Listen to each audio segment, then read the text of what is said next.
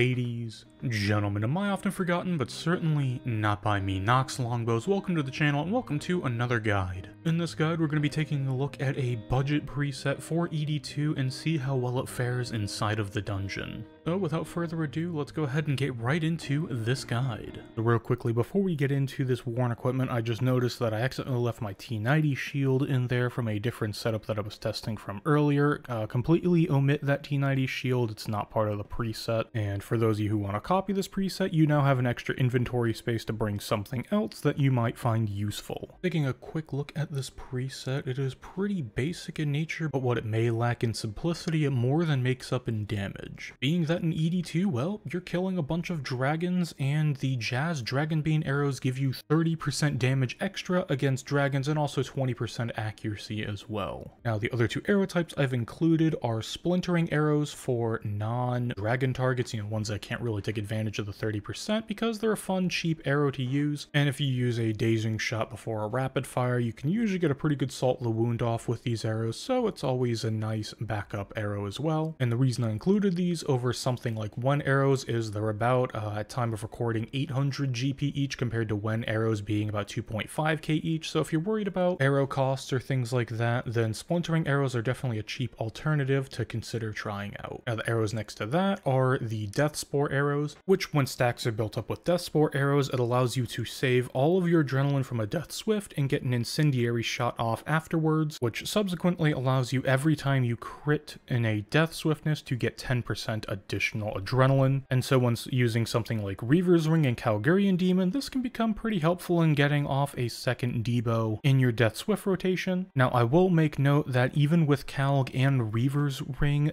getting Death Spore stacks does take a little while unless you get very lucky, and being that Grim is only another 280 to 300 mil in cost, it is highly worthwhile just for Death Spore arrows in general. So if you get lucky on a double codex throughout your dungeon runs, consider picking one up as well to make this preset a lot nicer and much more usable, as well as Gricko will make life a lot easier with Coroming 4 on your bow in order to get crits, because it is 7 hits in one global cooldown, so you're more likely to crit there per ability, obviously. However, for this guide, I have omitted Gricko and Grimoire just for the cost associated with both. However, with running the dungeon for a little while, you should be able to build up the cash for both of those and the other special attacks, because ED2 surprisingly is good GP per hour. The Draconic Energy has gone up to about 600k each at time of recording, and all of the codexes are at least, 60-70 mil for Flurry, and the other two I think are almost at the 200 mil mark, and they can double when you get the overall ED2 GP per hour is right up there with ED1, and it is better than ED3. So honestly, it is a pretty good dungeon for anyone looking to make some more GP than something like God Wars 2. This is a very straightforward dungeon to get into and start farming. Now, as far as the rest of the preset is concerned, the Dark Bow is just there as a shield swap. Honestly, I don't really use shield too much throughout this dungeon, but I know some people like to have the extra security feeling of having some type of shield for reses or reflects or anything like that. So I went ahead and put it in there. And the offhand glaive is just to assist chins while not requiring any bolts to use. Now, if you have Ascension crossbows and you have a couple of Pernix quivers lying around, feel free to bring those as well, as the occasional Hydrix proc on Needle Strike will be helpful, and also more damage is always welcome when chinning. However, chins with an offhand glaive will do more than enough damage for dungeon runs here. The rest of the preset is pretty self-explanatory. The crystal daggers there are just for bladed dive in case you don't have the puzzle box upgraded. The food is just regular brews and blue blubbers. Brews are only around 20k each, and blubbers are pretty cheap themselves, and the main benefit of using blubbers over something like a solid food is that it does not drain your adrenaline. And when you're dealing with a range setup that's not quite best in slot, adrenaline can be kind of hard to come by, especially when using bows, because crossbows obviously have Hydrix bolts and can get a lot of adrenaline that way, but bows right now don't really have anything like that, so you have to go with something like Death Spore and Incendiary Shot. And so if you're having to eat a little bit of food during any of those little build periods, it's going to make life a lot more difficult, and it's just going to kind of snowball into the future of the kill and cause things to kind of go haywire, so I just recommend using Blue Blubbers and Brews. You heal 1800 per eat, and you can eat every other game tick when you combo Blue Blubber and Brew. Now, the reason the Blue Blubber is healing 1800 per eat is because there is expensive spices in there. I just went ahead and threw that in there for just kind of for funsies, because I didn't really have anything else to put in its place, and the extra little heals on the Blue Blubbers is always nice. Vuln Bombs are there for the bosses and any of the trash mobs that you remember to throw them on, and the rune pouches are just there for Disrupt, Shield, and Vengeance. Now, if you don't have these spells, you can just do Livid Farm to get the Disrupt Shield, and you can also buy Livid Plants from the merchant to help get Disrupt Shield faster. And Disrupt Shield comes in handy for quite a lot of places, mostly Verak Lith. I find myself using it there the most for blocking some of the attacks, but if not, you can simply use Debilitate to help mitigate damage there as well if you don't have it, but I do recommend getting Disrupt Shield if you don't have it. Other than that, it's just a Adrenaline Renewal Potion and an Overload, and the Yellow Power Burst is just a power burst of accelerations to kind of zoom through parts of the dungeon a little bit faster than just running through it. I went ahead and used Super Restores just for a simple prayer gain. Normally I would just toss my Blessed Flask in here, but I understand that not everyone has Blessed Flask and it's kind of low on the priority list, so for the preset example's sake, I went ahead and tossed Super Restores in here, being that we'll be using Calgarian Demon and you don't need Spiritual Prayers for Calgarian Demon to work effectively. The EOF just has a Dark Bow in it, there's nothing fancy there. The Luck of the Dwarves is just for the mitigation of getting a Cheese and Tomato Bada on the trash mobs. Now, being that I accidentally left the T90 shield in here, you could easily replace that with Lucky Charms if you wanted to bring those, or you could even cut down a Super Restore if you were looking for space that way and put the charms in that place. And Scripture of Wen is a pretty cheap pocket slot. I believe it's anywhere from 80 to 100 mil, so it's about the same cost as your Cinders, your Luck of the Dwarves, and your Reaver's Ring. It's all kind of in that price range, maybe a little bit more depending on current market price, but the upkeep per hour is something like 200k an hour, so it's a very cheap book to use once you have it, and very much worthwhile for the AoE damage it offers. And the regular T90 Serenic, it is dirt cheap right now. At time of recording, it's 10 mil. It is 10 mil for the armor set. Like, all said and done, 10 mil cost, because when Zami came out, obviously the Serenic scales were abundant there and they got nerfed after a while, but that little period in time caused Serenic scales to just get mass dumped into the economy, and they're very cheap now. So T90 Serenic armor, even though it degrades fairly quickly inside of Elite Dungeon 2, it's more than worthwhile to use here, being it is so cheap for such good armor. Last but not least, I do have the Hybrid Cape in here. It is just because the Hybrid Zuck Cape is the one that I have. However, if you just have the regular normal mode range cape, that is perfectly fine, as it does the same thing as the Hybrid Cape. It's I believe it's the same stats and the same effect, it's just only for the range style, but since we're camping one combat style anyways, it's not going to matter too much, so just use whichever one you have. As far as perks are concerned, on the top I just have C4R5 and Impatient 4, Devoted 4. Those are pretty cheap perks, and they're also best in slot for armor, so honestly I wouldn't bother wasting time with some of the more cheaper alternative perks, being that these are relatively cheap in the first place to get. And for the bottom, I have Biting 3 on there just because I know it is cheaper to get, with I believe its direct components is a really cheap way, but if you can get Biting 4, if you can afford Biting 4, definitely go for it. The extra 2% crit chance is very helpful. And the main perk you want on your armor set here is Dragon Slayer. Now, I comboed it with Genocidal just because it's an easy combo, and that one doesn't require any ancient gizmos, and 7% damage on dragons is always nice, and if you're on task, the additional damage from Genocidal will add up as well. Now, as far as the run is concerned, I am not on a dragon task for doing the example run, so if you are on Slayer task, you'll just be doing that much more damage with the Slayer Helm buff on the Anachronia stand, plus Genocidal being incorporated into that damage as well. As far as relics are concerned, they are the bog standard relics that I use pretty much everywhere. They do require 120 archaeology to run this setup, however you could swap out for maybe Berserker Fury instead of Conservation of Energy, or you could drop maybe Death Ward, because you don't honestly take a whole lot in this dungeon, assuming you're careful with kind of like your movement and some of your rotations and whatnot when dealing with trash mobs. As long as you're a little bit careful, damage is not too much of a concern here, so you could probably drop Death Ward and maybe replace it with something like Font of Life or Shadow's Grace if you don't have mobile on something. But Fury of the Small and Conservation of Energy are the two big hitters in my opinion, and the third one is kind of a toss-up, so just use what you can. Anyways though, I think that's enough rambling. Let's go ahead and get into this example run. Alrighty, we have the budget preset loaded up and ready to go. We'll go ahead and enter the dungeon and turn on our book, and we're good to go. So what I like to do here is Surge Bladed Dive. You just press Surge Bladed Dive on that tile, and then you're good to go. Now for this room, all you have to kill is 4 of these original slimes. You don't have to kill any of the ones that spawn, just 4 of the original ones, and you're good to go. So you just use a couple bleeds, snap rapid. It's going to be kind of a common theme in this dungeon. A lot of snaps, a lot of rapids, and some basic uses with maybe tendies. And then what you can do here is just toss on your bow to get the big boy damage from the arrows.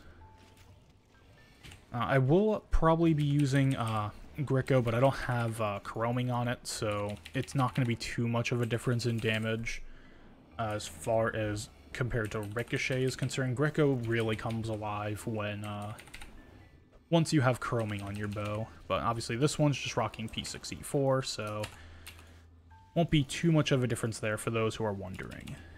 So what I like to do is Surge Bladed Dive over to this tile here, use Rapid Fire on that guy, and then here I like to figure out if any of these guys are going to cooperate as far as chins are concerned. Maybe use a basic, a snap into a Debo, a couple bleeds, maybe a Needle Strike, and then they're both dead, and then I can just sit here and basic on this guy to build Adrenaline for the golems.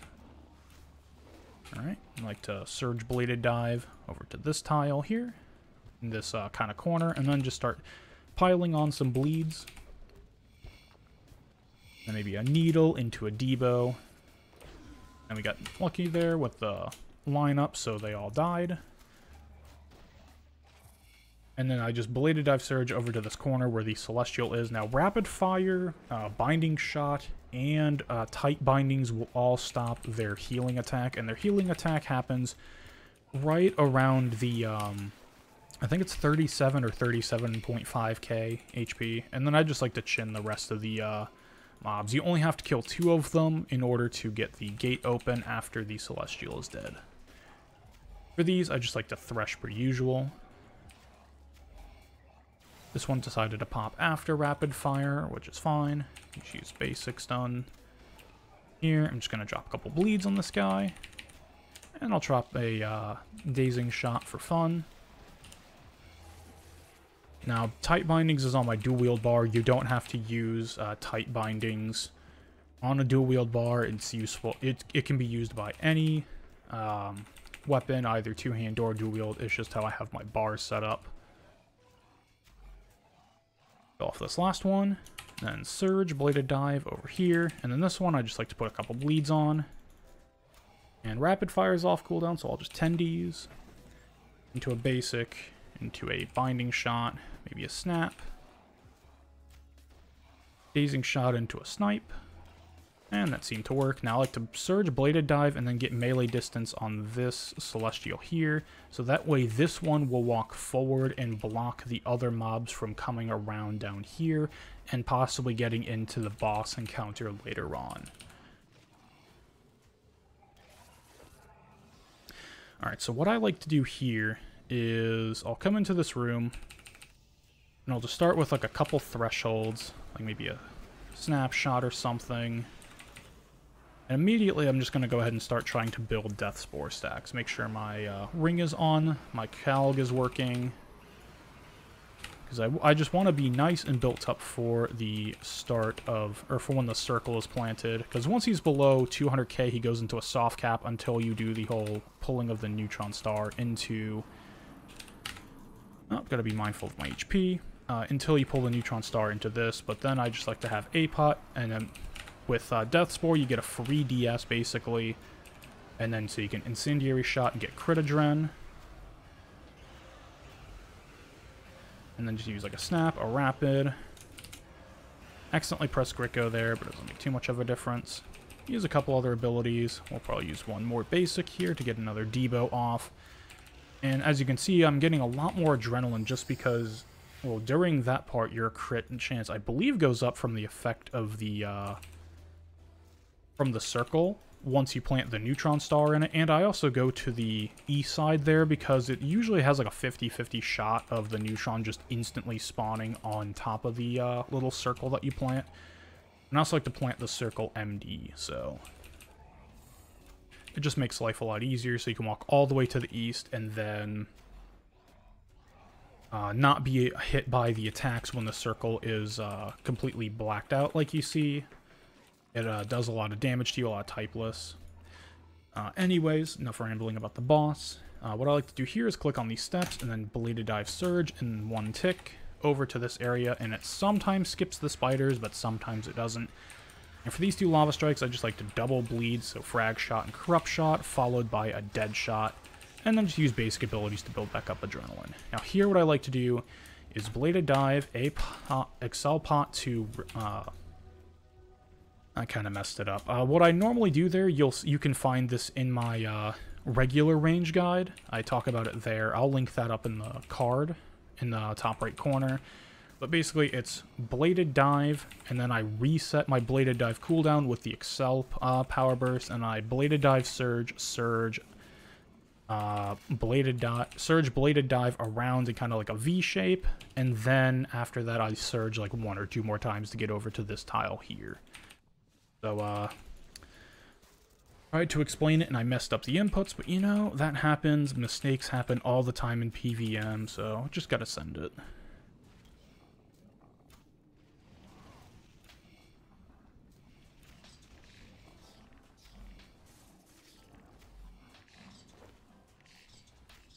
Now, if you want to make Death Spore a lot easier to use, like I said in the Worn Equipment, Grim greatly helps the proc chance of a crit. It makes life a lot easier when dealing with Death Spore, and you're going to get more crits during your Death Swift, which is going to allow you to drop more Debos and other Threshes and everything else, so... I should probably check my overload. And now for chinning targets, they only really check for the, to the south and to the west on a larger than a 1x1 target, and that's because the origin tile of a target is actually the southwest corner. It's not in the center of the NPC. So how that works is, like, see how this one here has a target directly to the south? That's because the origin tile here is within the distance of the hitbox, or the hitbox of the target below it, so that's how that works. And obviously if something like if a big dragon's to the east, if you attack the west one, the chins aren't going to work, so it's just something to keep in mind. It's kind of janky, but once you get used to it, it's not too big of a deal. Now what I like to do here is obviously swap over to my Splintering Arrows, because my the Jazz Dragonbane, while they're good, they do not work on lava strikes. So I'll just threshold these down, maybe use a snipe and a rapid on this guy.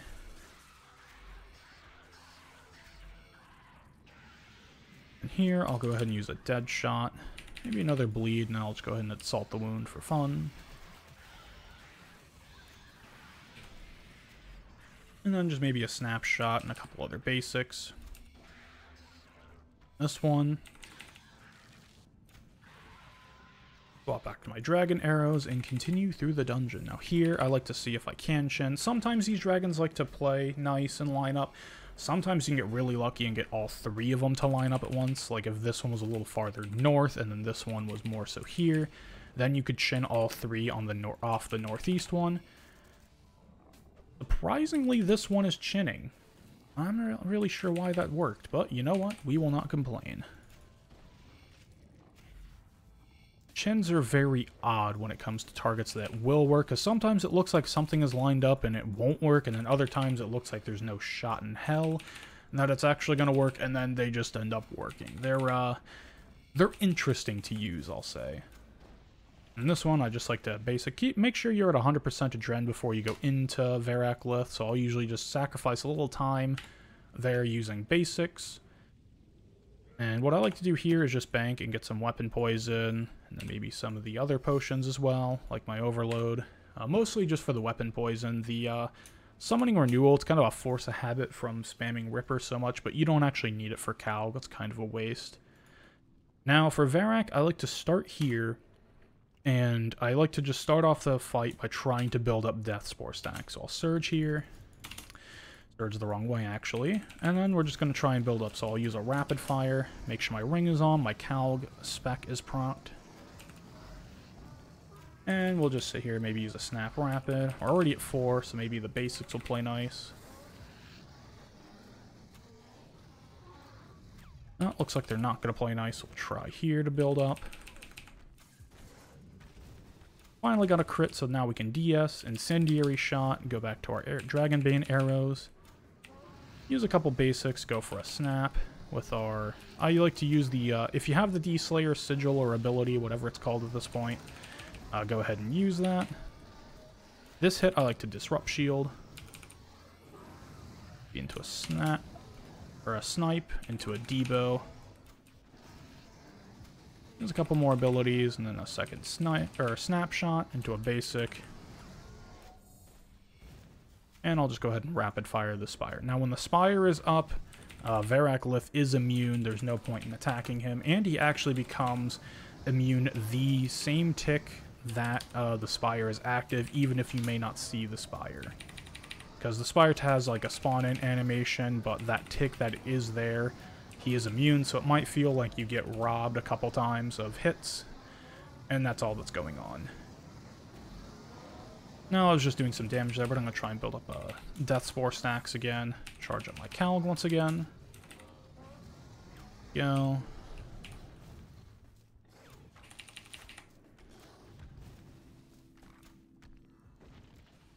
Maybe see if this rapid fire wants to help out. Give us some Death Spore stacks.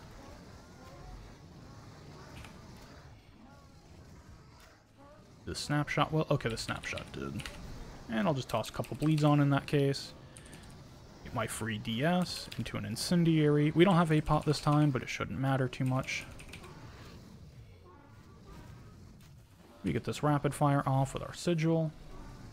Probably should have saved it for afterwards, but you know, is what it is. We use Snapshot on here with a basic. That should die.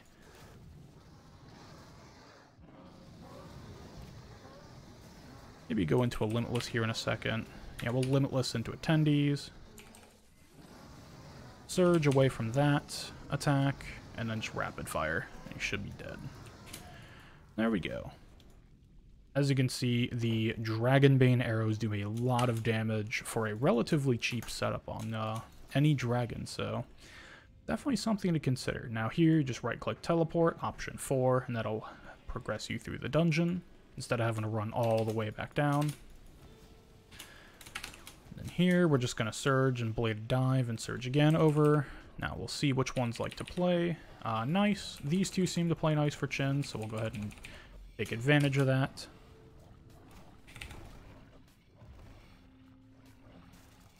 I'm just going to play it safe because I didn't see my overload.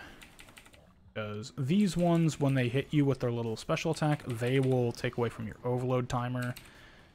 The other ones, like the Onyxes here, they just take your health. There's no other thing that they take away from. And then Hydrix steal your Adren. So, just something to keep in mind.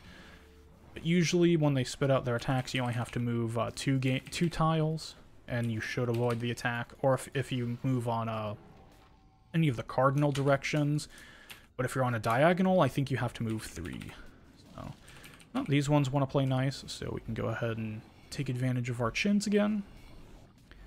And now if you stand melee distance to one of these dragons, they do not use their little ranged attack that saps either HP, anti-fire timer, or adrenaline. And this one still has some HP, so we'll swap over to our Nox bow. Use the arrows to get the rest of the HP down. And we're off. Now here, you can either kill one of these Hydrix dragons, or you can kill the 2 Dragonstone dragons. It's kind of a preference thing. If you want to, you can use this wall to pull both of those Dragonstone dragons into a Chin spot, and it's technically less HP to worry about because you're only having to do 50k worth, and the Chin's obviously going to go on the other one. But with the introduction of the Dragonbane arrows, I find it much easier to sort of just kill the Hydrix because you have a 30% multiplier, which is kind of hard to, or a 30% damage increase. It's hard to argue with that one, so. I do think it is still worth to use Chins in this dungeon, even with that being said. But, honestly, you probably could just skip Chins and get similar times. See, all I had to do is move tiles away from where I was standing. So I was standing here, that attack came in, and then I just moved 2 tiles away. And even though it looks like you're on the barrier of it, like right here, oh, it didn't spawn, but it looks like you're on, like, the line of, you know, you might still get hit by it, but you can stand on that line 2 tiles away from the center, and you'll be fine. So, here, put on my ring, make sure my Calg is charged up, and we're just going to go ahead and try and get Death Spore stacks as soon as possible.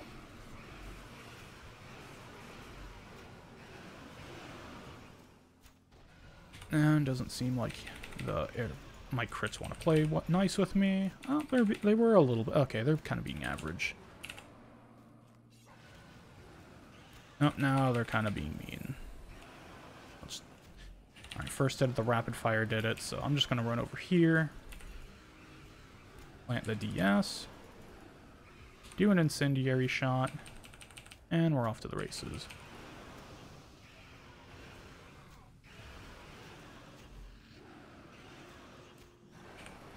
Tried to pre-phase a little bit more, but it was not worthwhile. And just use the rest of your DS and your thresholds to take out the hands here. If you have Dominion Mines, they work really nicely. But I know they're kind of annoying to make, so I just decided to omit them from this preset. But if you don't mind questing, then I highly recommend bringing Dominion Mines here, because that is 40,000 damage on these hands that you just don't have to do. I think with these, I think they fixed it to where you can just Vuln Bomb them now, and it should work. Yeah, it'll work. So before, you had to, like, right-click and throw next to it, and so that's just a muscle memory I haven't gotten rid of yet. Quick note, you should be on Splintering. Don't be on the Dragonbane arrows for the hands like I was there. Just go ahead and use the Splintering. And then what you can do is on these, in between any of these hands, you see where this crystal shape is, where the short end of it is pointing to. This tile is a safe spot. And so what you can do is, once you kill the 2 hands, you can just walk 2 tiles to the other direction and then surge, and you'll land right on this tile. And so the arms that come out, they'll never hit you. The only thing you have to worry about is are the magic hits that fly out, because they do quite a bit of damage. Try and build some Death Spore stacks up on this arm.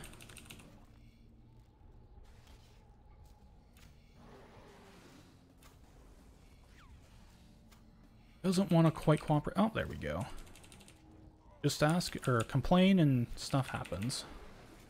Back to our Splintering arrow. And go back to our Dragonbane arrows once it's dead. And just go for the usual 2 snaps, 2 rapids, and attendees. Maybe a Debo.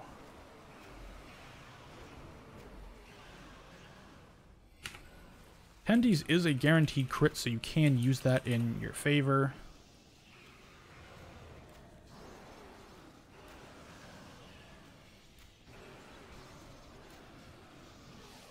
I'm just going to move over here, just to avoid the fire.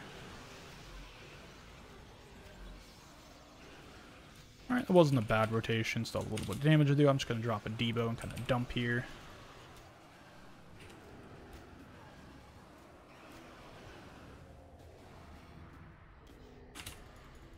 And during this phase, what I like to do is just kind of stay next to him so he doesn't move as much.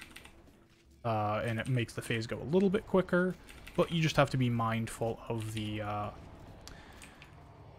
fire that's going to be spawning. Because obviously if you're closer, you're going to have less time to react to the fire. But also you can soul split back to full HP here just by attacking. So you can just use basic abilities. And you can just soul split your way all the way back up to full HP.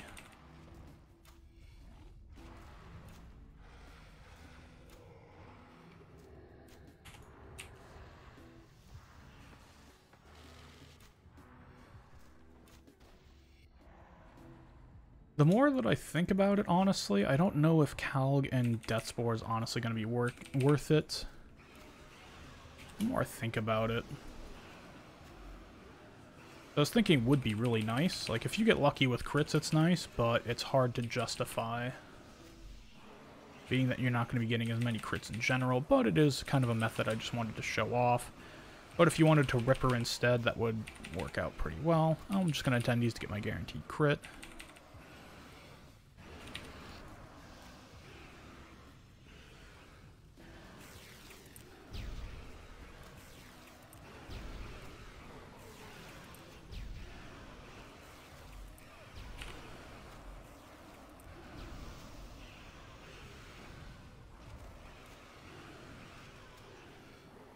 Just gonna go for a standard DS here of, 2 snaps, 2 rapids, whatever else you can fit in. I'm just gonna use a Debo here. Get some good damage. And there we go. That is the dungeon complete. So I am going to speak for a little bit here on just my overall thoughts of, say, Death Spore usage versus just a more traditional setup with Ripper Demon.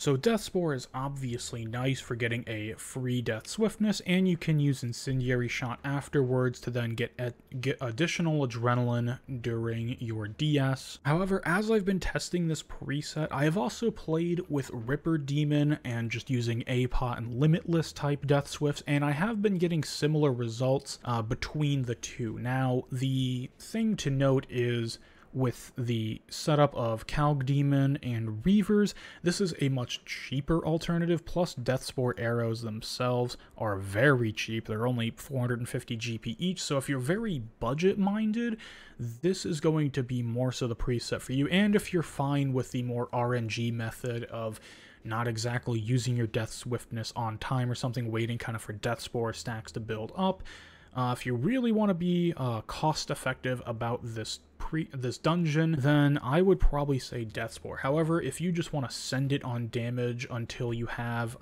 Gricko with Corroming 4 and a Grim, then I could easily see someone using a Ripper Demon with more traditional Death Swift rotations, like just following the principles of 2 snaps, 2 rapids, attendees, maybe a dark bow spec if you happen to get the adren for it, and kind of going that route. I can see similar times, and honestly, I think the Ripper Demon is probably going to be a little bit faster, and it's going to be more consistent for 3 runs an hour. Now, in the future, I might do an add-on, just an add-on example run video, and then post it in the description of how I would do a run with Ripper Demon and spirituals and just kind of running a more traditional setup. So if you would like to see that, just let me know in the comments below, and I can easily just record an example run or do one on stream or something like that, and just pull the video and then have it linked below as an unlisted video, and I can just do it that way. So I see both presets, the strengths and benefits of both.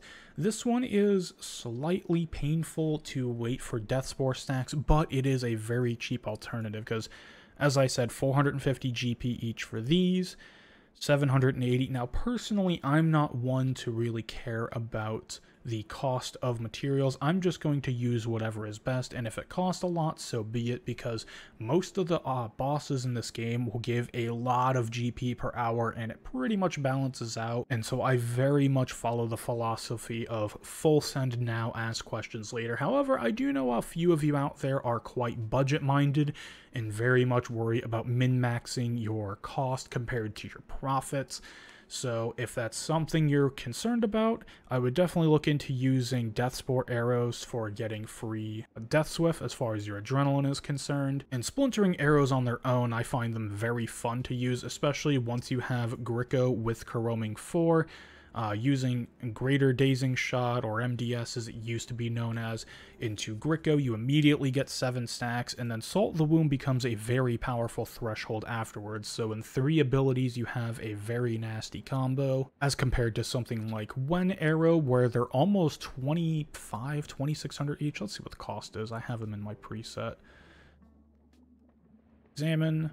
2,800 GP each. So if you're really looking to save GP, I would always recommend splintering over Wen, because I find Salt the Wound much more fun to play with, and it's pretty comparable in damage, as Wen arrows themselves, there's a lot to them, and I don't really see a lot of benefit with them outside of some very niche rotations. that people will tell me about that AODers use, but anywhere else, I don't know of too many rangers really messing with Wen arrows, unless there's simply just nothing else they can use as far as like accuracy concerns with full, or you can't use Bic arrow strats because the target might not be poisonable or something, you know, anything along those lines, or you can't use any of the other ones. I would give splintering arrows a shot, and then if you don't like them, feel free to go back to Wen arrows, but the choice is yours. Anyways, I hope this guide was helpful, and let's go ahead and roll that outro. Ladies, gentlemen, and I did not forget about you Nox Longbows. Thank you very much for watching. Your viewership is greatly appreciated. Have a wonderful morning, evening, afternoon, nighttime, whatever it is, wherever you are, and I'll see you next time for the next video. Keep an eye down in the pinned comment below for a unlisted video of the alternate preset run with Ripper Demon and more traditional rotations. Until next time, I'll see you then. Peace.